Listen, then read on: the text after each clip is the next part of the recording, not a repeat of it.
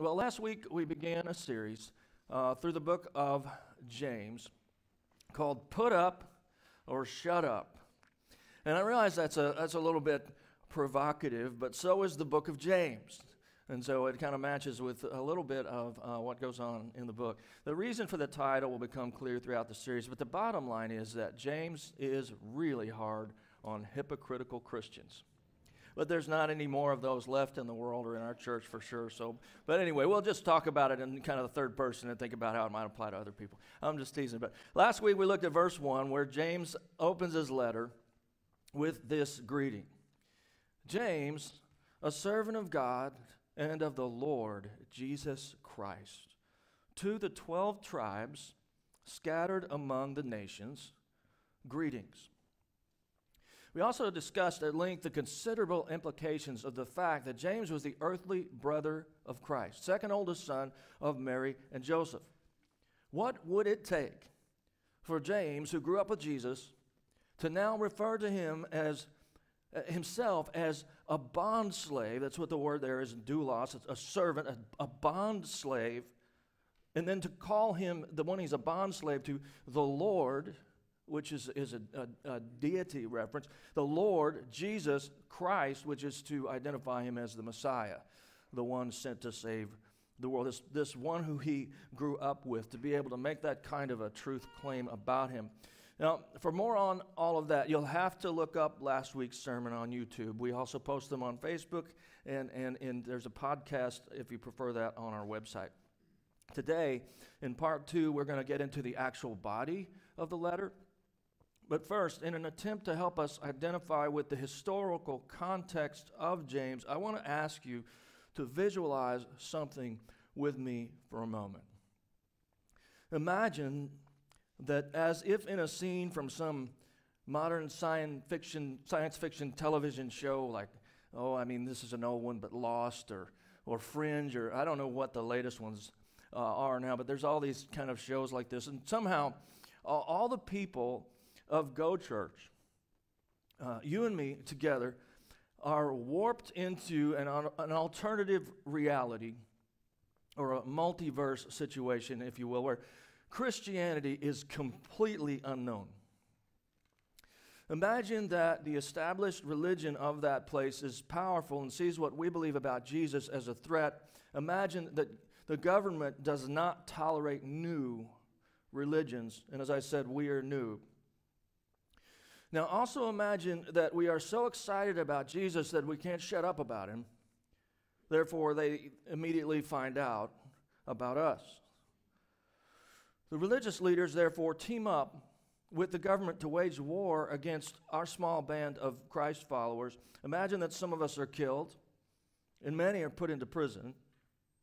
Imagine that somehow we still have the courage to maintain our faith and continue to meet as a church in spite of serious threats against us. But then an elite task force is assigned to put an end to our dangerous sect of religion. They are done putting up with us. They are finished playing around. And so this task force shows up on a Sunday morning and makes a display of torturing to death one of our leaders right in front of us. Picture this leader as someone who we all know and love, someone who works hard serving this church and helping it to be the wonderful church that it is through their giving heart and their hard work. Picture Frank Myers. After all, he is a deacon, and he's been with us from the beginning, and he's all the things I said. But as Frank dies, sorry, Frank. I'm just making this real. But as he dies, picture him continuing to verbalize his commitment to Jesus as Lord and Savior. With the powerful government behind them, these religious leaders yell at us to disperse from the building. As we run mourning and for our lives, we can hear them shouting they will hunt us down one by one. We know they know where we live. And after seeing them arrest and kill others, even dragging them from their homes, we decide to split up and flee to places like Mexico and Canada. Maybe small pockets of us are able to stay together, and when we arrive in our new towns, while trying to keep a low profile, we begin to share about Christ with people who have never heard of him. Picture the people of Go Church dispersed and spread out into the communities. Nobody even knows where everybody went.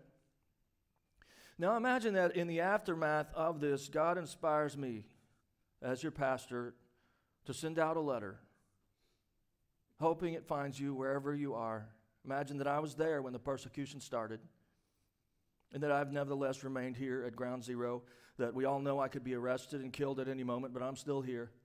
Imagine that this letter is sent around the world until eventually a copy comes to you, wherever you've settled.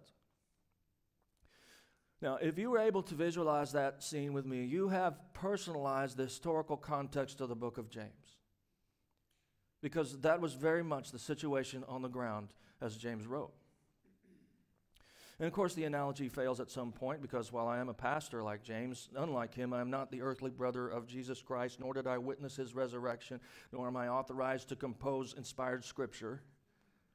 So any letter I would write would not be authoritative in that way, but hopefully you get the idea. Most Bible scholars think James was written before 50 A.D. Many place the writing of this book at less than 10 years after the crucifixion. Some even less than 5 years. Some consider it to be the earliest book in our New Testament. I won't go into all the clues that point to an early date for James, but it does seem clear that Jesus had not been gone long when he wrote it. That means that at the writing of this letter, the church was in its earliest stages, and it also means that at this point, the church would have been made up mostly of converted Jews. James was likely written before or at the very beginning of the Gentile conversion, before the missionary efforts of the Apostle Paul. That is why James addresses this letter to the 12 tribes scattered among the nations. These dispersed Jewish converts to Christianity were being persecuted at this point by the unconverted Jewish establishment. And they were doing so in some cases with the help of the Roman government. There was a new diaspora, as we discussed last week. And this time it was a dispersion made up of Jews who had accepted Jesus as Messiah.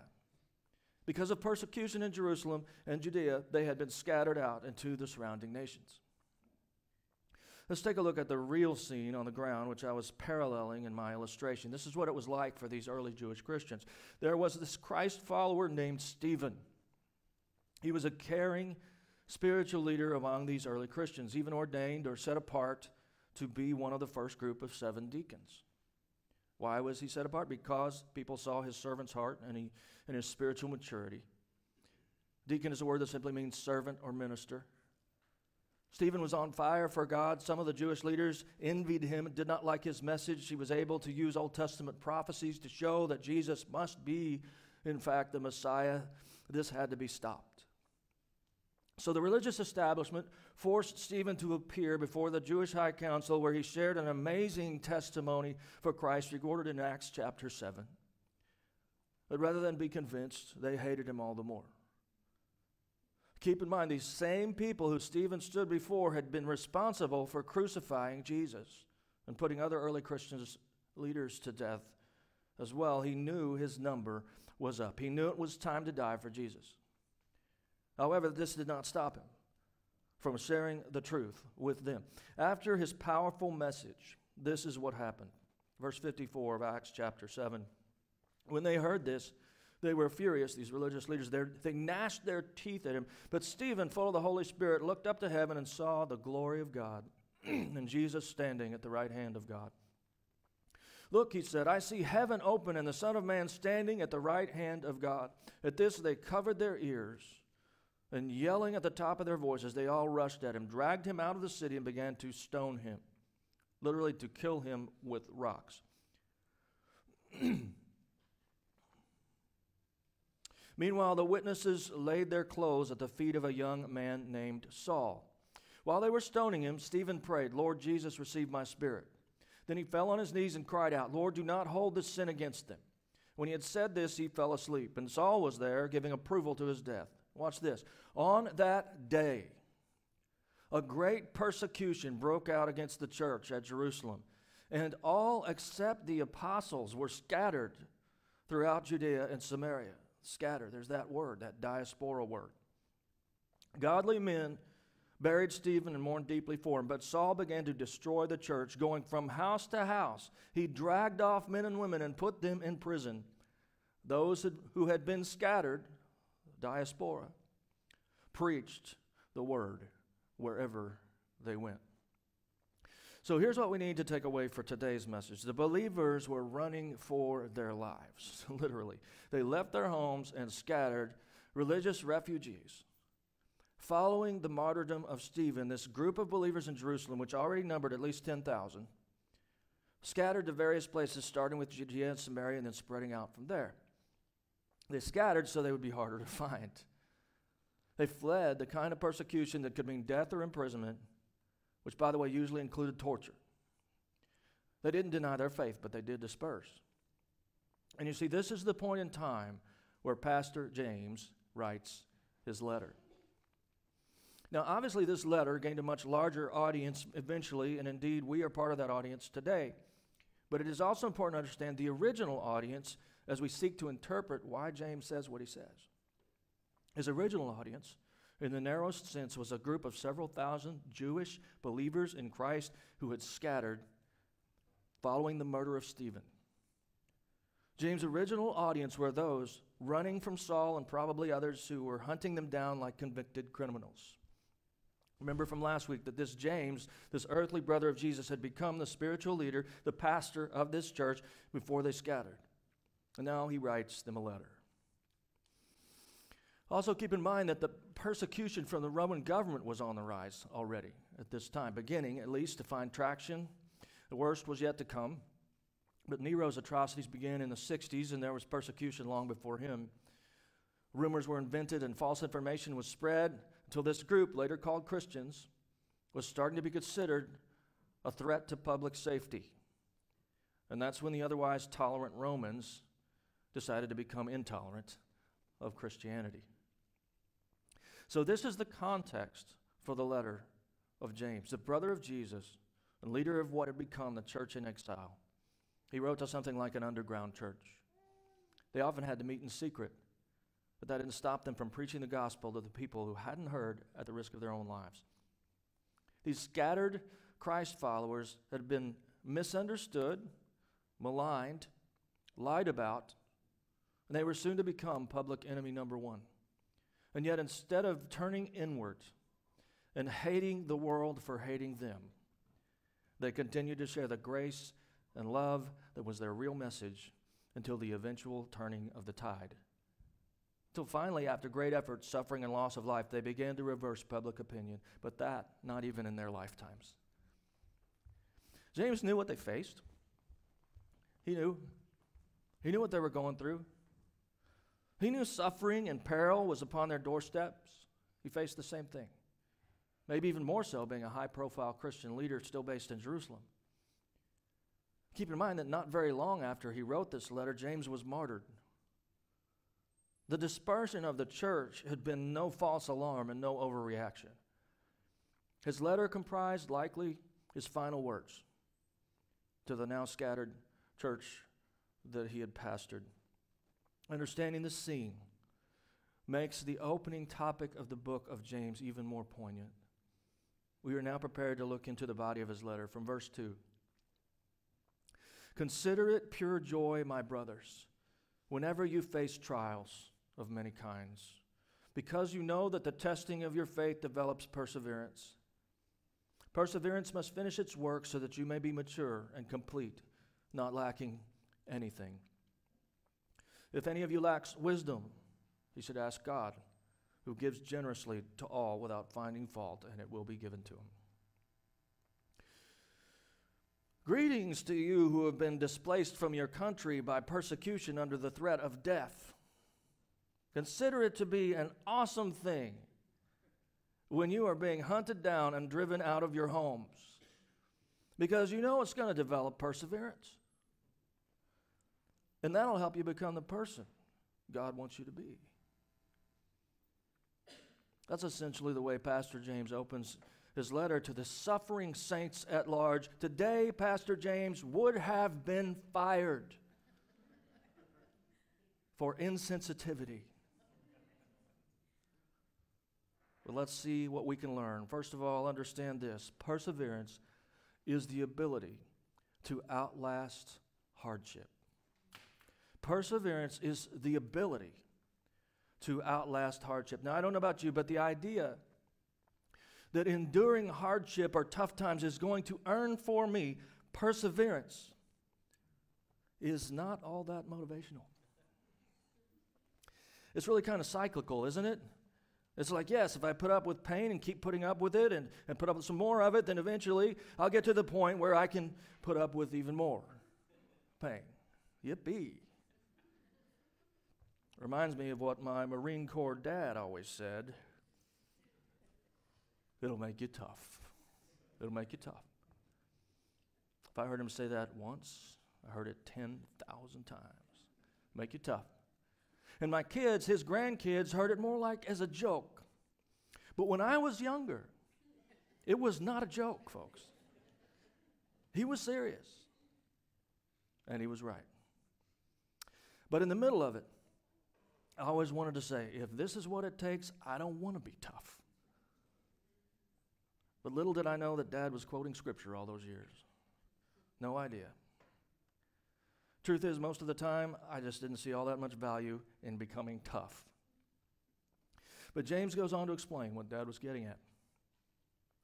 James tells us not just that we earn perseverance through trials, but he tells us what that perseverance gains as well. Look at the end of verse 4. He says, when perseverance finishes its work, you will be mature and complete, not lacking anything. Oh, that's all? Mature and complete, not lacking anything. What are we really talking about here? In a word, I think we're talking about contentment. Ever had it? What is the reward of perseverance? What does it mean to be mature and complete, not lacking anything? It means you've gained contentment, satisfaction, true happiness, joy, peace that can't be shaken. Now that's something worth having, isn't it? If you think about it, maybe that's the only thing worth having. Isn't contentment really what we're all looking for? We'll come back to that in a minute. I don't have points as such for this message. We're just going to walk through our text verse by verse and let God say what he's going to say. First, James says, consider it pure joy, my brothers, whenever you face trials of many kinds. Pure joy. The word translated as pure here actually means unmixed. Unmixed. Even though we're talking about going through hardship, we are to have joy because of the trial, and this joy is not to be mixed with grief. What a challenge. How could James have called these people who were going through so much? And how could God call you, through the inspired writings of James, to have pure, unmixed, undiluted joy when you face the worst trials of life? How could he have had the nerve to ask for such a thing? I mean, really. Notice that James addresses these scattered Christians as my brothers. The translation is correct with the gender, but it nonetheless is meant for both brothers and sisters. That's the intent. This is a term of endearment for the church. As I might say, my dear church family. James is reminding them and us that we are all in this together. That, as Paul put it, we are capable of sharing in the sufferings of Christ together. And see, this special kind of fellowship comes in part due to the fact that we have a different perspective on difficult circumstances than does the rest of the world. James uses the phrase, my brothers, no less than 15 times in his letter, and nearly every time he does, he's about to say something very challenging. Something we'll notice throughout our studies that James always couples his challenging commands with a call to fellowship. We are in this thing together as brothers and sisters in Christ, says Pastor James. Still, with or without brotherly language, How can James ask such a thing? That they should consider their horrible trials to be pure joy. Well, for starters, he asks nothing that Jesus didn't also ask. In fact, this is not an original idea for James. Where did this idea come from? Here in verse 2 is the first of many times in James where we are going to hear echoes of Jesus, and specifically echoes from his most famous sermon, the Sermon on the Mount. What did Jesus say? Matthew 5, verse 10. Blessed are those who, by the way, blessed means just overjoyed, made happy by God, made joyful by God. Blessed are those who are persecuted because of righteousness, for theirs is the kingdom of heaven. Blessed are you when people insult you, persecute you, and falsely say all kinds of evil against you because of me. Rejoice and be glad, because great is your reward in heaven, for in the same way they persecuted the prophets who were before you. Jesus says, rejoice and be glad when you're persecuted. James says, consider it pure joy when you are persecuted. And what is the reason? Why should we rejoice and be glad and consider it pure joy when facing persecution and trials? Jesus says, because great is your reward in heaven. What does James say? Well, he says something about maturity and contentment. But if we look ahead to verse 12 of chapter 1, we actually discover his ultimate statement about persecution, which is right in line with what Jesus said. In verse 12, James writes, blessed is the man who perseveres under trial, because when he has stood the test, he will receive the crown of life that God has promised to those who love him. Now that's a pretty similar statement to what James said, isn't it? Or what Jesus said. We're going to find out through this series that the teaching of James lines up perfectly with the teaching of the one he addressed in his opening as the Lord Jesus Christ. This is part of why it was important for me to explain last week that James grew up with Jesus.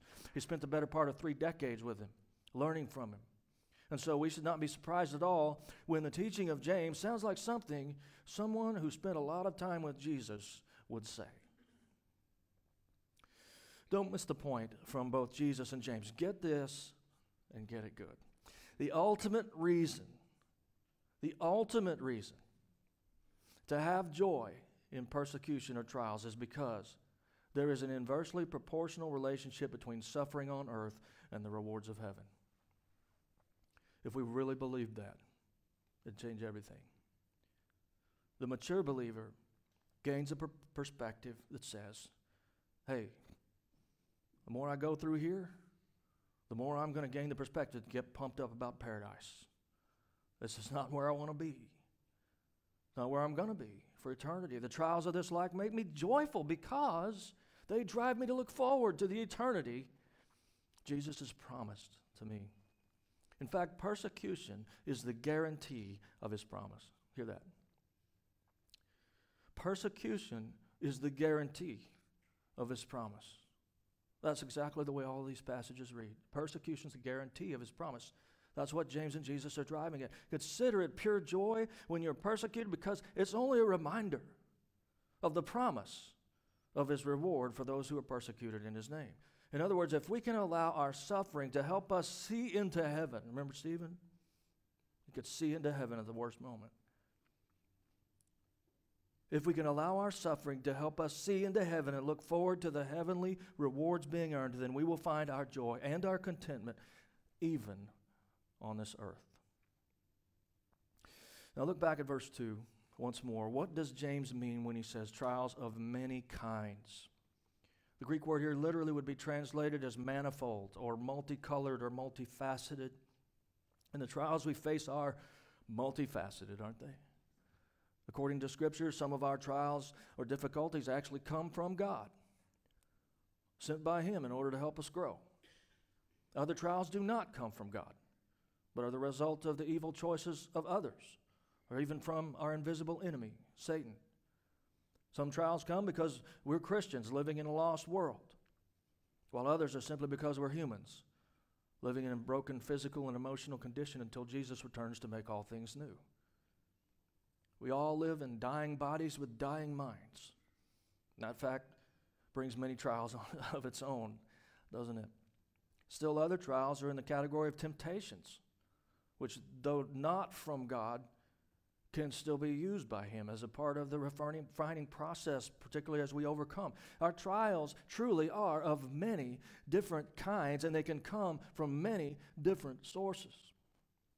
James is saying, whatever the source, whatever the reason, whatever the type of trial, consider it pure, unmixed joy. And why? Because this whole mess of messiness is earning for you a crown that is as multi-jeweled as your trials are multifaceted. The crown of eternal life is worth the perseverance required to get there. And what do we have to persevere? Basically, this passing vapor of a life. So short compared to eternity. Theologian Warren Wiersbe says, the trials of life are like variegated yarn that the weaver uses to make a beautiful rug. He talks about his visit to a world-famous weaver and watching the weaver's hired men and women work on the looms. He'd noticed that the undersides of the rugs were not very beautiful at all. The patterns were obscure, the loose ends of yarn dangled. Don't judge the worker or the work by looking at the wrong side, their tour guide told them. In the same way, we find ourselves looking at the wrong side of life. Only God can see the finished pattern ahead of time. We should not judge Him or His work from the backside of an unfinished product. Now, I'm actually going to wrap this sermon up. It's going to be to be continued for next week. But right now, I want you to think about your life for a minute. And I want you to understand that until you turn your life over to Jesus, none of what I taught today applies. See, until you hand God the keys to your heart, you're pretty much on your own. You're on your own. And your trials really aren't earning you much at all. But Jesus died on the cross so you wouldn't have to be on your own. He lives to be your bridge to God. He paid for your sins and your sinfulness.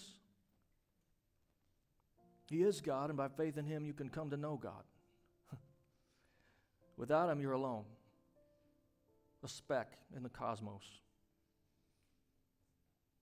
That means your life is really tiny. It's pretty random. But Jesus promised His followers something better. He said, in this world you will have trouble, but take courage, because I've overcome the world. What does that mean to you? In this world you will have trouble, but take courage, for I have overcome the world. If you're not one of His, that really should provide no comfort at all, because it was a promise to His own.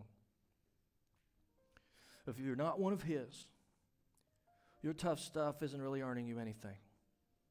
And it's pretty much meaningless. If you're not His, you'll not be receiving that heavenly crown that James talked about. Your trials aren't earning you rewards in heaven if you're not on your way there through faith in Christ. James writes his letter to followers of Jesus, you see. Others who have said, Jesus Christ is my Lord, I'm His bond slave. The promises of the Bible are for His children. And you become His child by receiving His gift of forgiveness and peace, also known as grace. How do you receive it? By faith. Have you believed enough to ask Christ to be your Savior so that you can count on Him to ultimately save you? From what? The trials that are this life.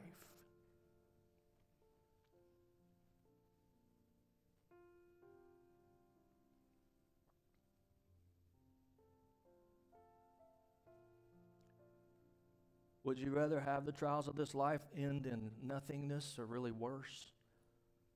Or would you rather have the trials of this life lead to a crown and rewards in heaven? James and Jesus made it clear.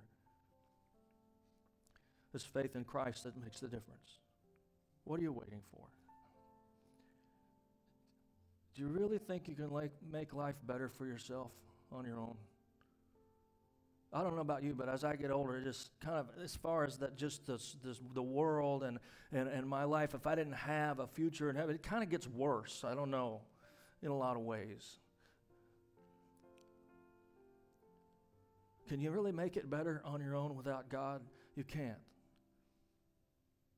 And no, He doesn't promise a perfect life now, but He does promise paradise forever to His own. Your trials can become tools in the hands of God that can lead to contentment here as well as heavenly reward, but only when you surrender your life to Him. If you're your own God, He isn't. Is today the day? Would you bow your heads with me as I just spend a moment in prayer? Is today the day? Would you want to turn your heart over to God? Would you want to surrender to Christ? Are you done trying on your own? Would you be willing to make Him your Savior and Lord today, the one who you would think of as your master, to be his bond slave? Would you want to today start living for Him instead of for yourself? It goes against our flesh. It goes against just our nature to do that. But He's God. And that nature that's making you not want to surrender to Him, that's called sin. That's our sin nature. And you've got to repent from that. You've got to turn away from that. You've got to turn to Him. It has to be real. Would you do it right now? Would you just tell Him in your heart? Just say, yes, I need You. I'm done. I need to follow You. I want to follow You. Take my life. Take my heart. I know You're not promising me a perfect life without trials. In fact, You've promised me I'll have trials. But I also know that I'm believing that You could use those things to make me more like Christ, to prepare me for the rewards of heaven. That's the life I want to live. I want this life. Just tell Him right now, I want this life to be about You. I want this life to be about preparing for eternity in heaven. And I want to pass the test, and I can't do it without You. Just tell Him, Jesus, be my Lord, be my Savior. Do it today. Don't waste another day. Don't waste another trial, another hard time. Surrender. That's what it takes to be saved. Surrender. You got to believe enough to surrender. If you really believe Jesus was God, that He came here and died on a cross for you, if you really believe that, there's no other response but surrender. There's no way you can have true faith and not surrender. I don't believe you can. So you really believe in such a way that you could commit to Him, that's the kind of faith that you're deciding today to turn your heart to Him, say, take the keys, Lord, my life is Yours. Starting today.